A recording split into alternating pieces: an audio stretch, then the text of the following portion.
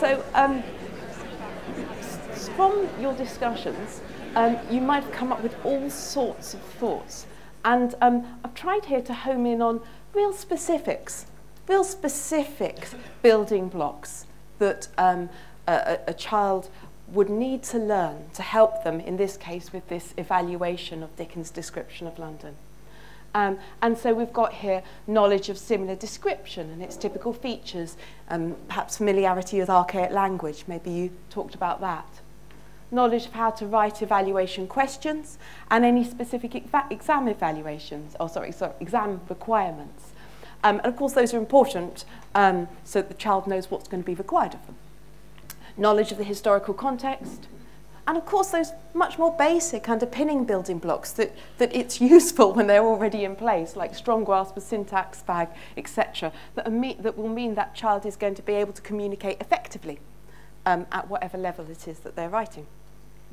And so there could be a whole range of other things that you could have talked about at this stage, prior building blocks that would be identified and in advance, and a teacher would be aware that a child has reached the level they need to in these areas so that they can actually attempt this task successfully. But of course, those questions of what can be distinguished from questions of how it is that what is going to be delivered. And so in the yellow box, we've got suggestions of activity types, class reading of the text, pair discussion of descriptive techniques, exercises to practice correct use of SPAG, for example. So all these are activity types rather than thinking about what.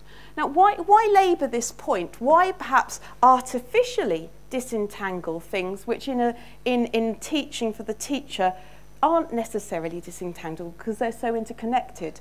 Now, there's a reason for that, and it's because so often that it is the case that discussions around what would give a quality education for pupils can revolve around the yellow box, can revolve around questions of what we could call pedagogy, questions of how it is that the what is delivered. And of course, actually, a quality education involves much more than the questions of how. It also involves questions of what. And if we think about that, questions of what the building blocks are that a child would need to have had already established and know and be secure in to be able to move on. And also that sort of basic thing around is that activity type appropriate for that specific teaching intention? You know, what it was that you wanted to teach. Okay, it might be a broad tick, we want teachers to use those sorts of activity type, but was the very specifics of that activity type appropriate for teaching that very particular curricular goal in that context? Okay. So colleagues, I hope that you're picking up now that what we're saying very clearly is the curriculum goes beyond what is assessed. It's absolutely clear that the curriculum should not be narrowed so that it only covers what teachers know will be assessed, because we will not be giving our young people what they need as they move forward into secondary schools, beyond secondary schools, into higher education, further education, and into the job market. Just as an aside, as one or two of you will know, I'm a linguist, and German was my main subject and French was my subsidiary. When I arrived in Austria many years ago for my year's intercalation from university, where you go abroad, for those that you don't know, and really polish your language, I'd been the recipient by that time of 9 years German teaching, and I could have very competently discussed with you in German the cause of the campaign for nuclear disarmament. I could have discussed with you the causes and solutions for unemployment in the Northwest, and I could have done that very confidently in German, because those were the sort of things we did in language sessions at university and prior to that at A-level. Unfortunately, on arriving in Austria and being there on my own for the first time without a pen friend or exchange partner, as we now call them, I was totally unable to open a bank account. I had no practical conversation whatsoever. Now, that may well be my fault. Perhaps I had forgotten it all, but then, of course, a question arises as to the degree to which it was seen as important alongside the examination syllabus. Earlier this year, you'll recall, there was a furore because the revised early learning goals in mathematics were redesigned so they only assess number. But we need to remember the assessment is not the curriculum. Do you stop teaching shape in the early years foundation stage because there's no longer a formal assessment on it? I know that anyone here rooted in the early years foundation stage would at once be thinking no. The curriculum is what we want children to know and to be able to use. It's not just the product of the examination. It's not just the examination or assessment syllabus. So let's move on to Ofsted's, let's move on if you can. The click's not working for some reason. Thank you. To Ofsted's working definition of curriculum. You've talked about the curriculum. After carrying out research, both in schools and looking at published research, this is where we are with a working definition of curriculum. Intent, if you look at that first phrase, sits with senior leaders, subject leaders, key stage leaders, heads of early years foundation stage. It's what they intend will happen, what they intend children will be taught in their subject, in their phase. Implementation is about what subject leaders, phase leaders, and teachers do in the classroom, how that intent translates.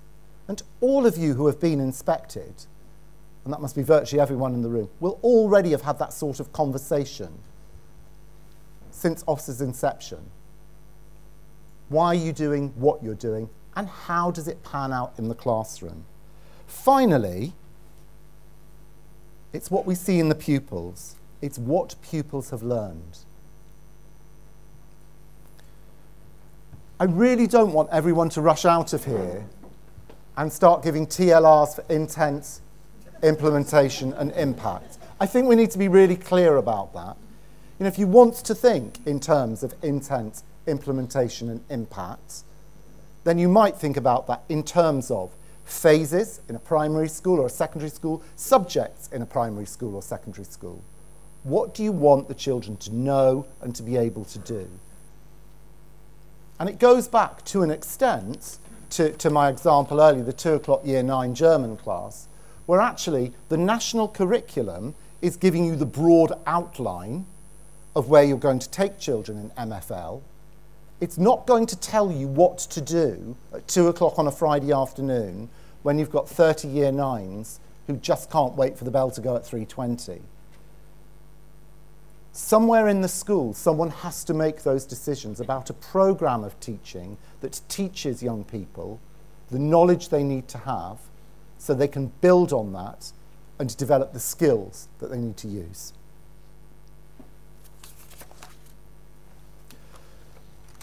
So to reiterate, the curriculum is not just a subject or qualification offer.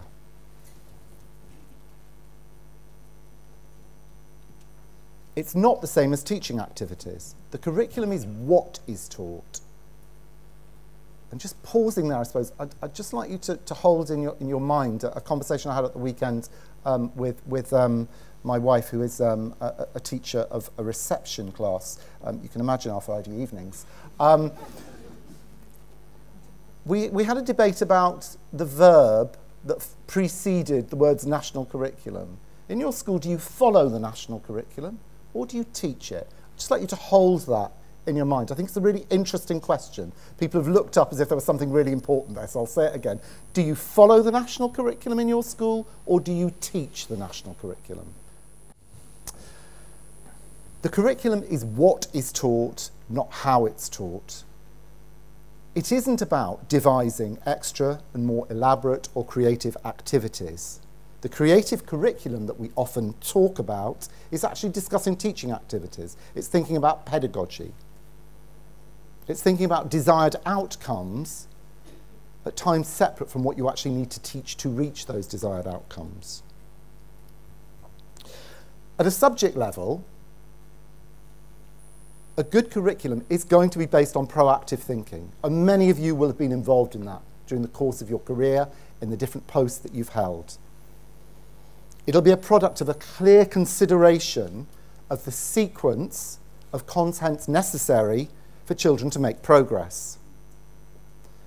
That last sentence, colleagues, does not imply in any shape, sense or form that thematic teaching is right or wrong. It simply means that if you are going to use single subject teaching or thematic teaching, you need to consider the knowledge elements that children need to actually learn and be able to build upon. And there's a little bit there going back to my, do you follow the national curriculum or do you teach the national curriculum?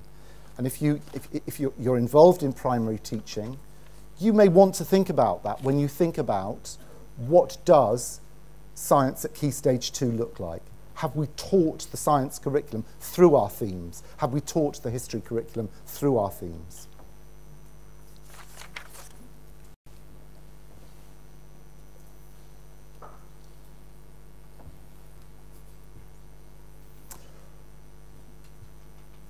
No inspector is going to turn up at your school tomorrow or next September and say, right, let's talk about curriculum intent. Okay? What they're going to do is ask very similar questions to the questions they ask now. As a leader in your institution, do you consider what children need to learn and the order to teach that in? Have you thought about that as a school, as a faculty, as a department, as a key stage? We're going to want to know when we actually move around the building with you whether the curriculum for each subject or phase is actually maximising the likelihood that children will remember and connect the steps they've been taught. And of course, one of the things we're going to want to do as we walk around is learn how well the content outlined in the curriculum is being learned by children, how much they are able to use that knowledge and build on that knowledge. I think it's really important, colleagues, to be clear that the impact question is not a signal for more data collection. It's about the capacity of the school to actually demonstrate to parents, indeed to the children that go there, as well as to inspectors, what's going on. From our perspective, it's going to be, let's go to the classrooms, let's talk to children, let's look at their books, let's look at the sequence of lessons. It's not going to be, let's get the data out and spend 3 hours on that. Carl. Thank you. What's up? Thanks. So why focus on curriculum content, on what our Chief Inspector called the substance of education? As you've heard, as well as Ofsted's own research, survey work, our inspection experience, the work that we're doing towards the education inspection framework is also predicated on theoretical research. And what we know is there's significant research from the field of cognitive psychology on the importance of systematic and cumulative knowledge acquisition for progress. And over the next session, we're going to talk about that acquisition of knowledge and progress and what this tells us about the nature of the curriculum.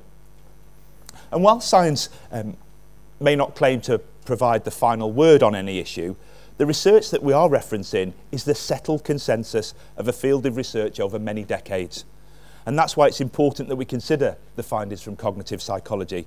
So let's just think for a moment about knowledge. Knowledge does more than just help students to hone their thinking. It makes learning easier. It's not only cumulative, but it grows exponentially. A rich base of knowledge helps learners to learn more. It's sticky, it's generative. It allows us to make those associations, that rich level of association. It allows us to bring concepts together, to bring ideas together, to see them in different areas, in different subjects, in different lights, which deepens that knowledge, which deepens that understanding. Consider when we're reading a text and how with that rich knowledge base, it lessens the need to consciously search for those connections. So the learning is interrupted less frequently because we can see those associations to the things that are there. And also when we've got a number of things that we need to deal with in terms of, let's say, our working memory, we might chunk that information down, which enables us to manipulate it in a better way. We can only do that more efficiently if we're able to draw on that prior knowledge. But it's not just about being able to make learning easier and to move forward like that. It also enhances cognitive processes such as reasoning and problem solving. You know, when we think about the memory, it's not just a repository for facts. It's the place where we've worked through problems, we've thought about the problems that we've looked at, we've maybe stored in there what's occurred, we've teased out key ideas to understand them for ourselves, and it's a place where the conclusions that we've drawn from that sit, and we draw on those things as we move through the curriculum. Think of it as a little bit like the knowledge rich get knowledge richer. So when we think about knowledge and prior knowledge and its importance, the substance of education has been talking, well, what does it mean to get better then at languages, at mathematics, at history or English or any other subject for that matter? Think about progression from a standard dictionary point of view. It's a series with a definite pattern of advance, a process of developing or moving gradually towards a more advanced state. So how do we work through that most efficiently, most effectively, able to take on what we need? And consider it from a subject level. The selection of material, the content, how one sequences that, the what, as Heather and Bradley have referred to.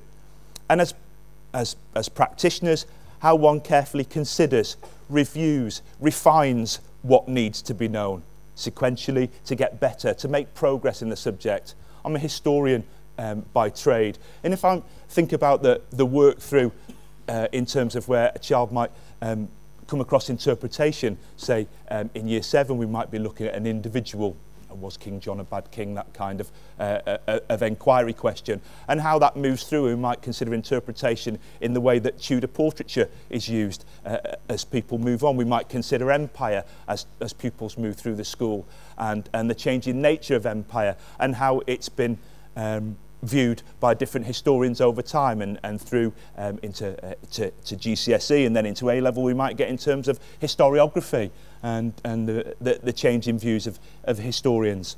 So, but what you can see there is dealing with the same thing, but actually that level of nuance, that layering of the knowledge, that ability to explore it, to go deeper, to develop that understanding.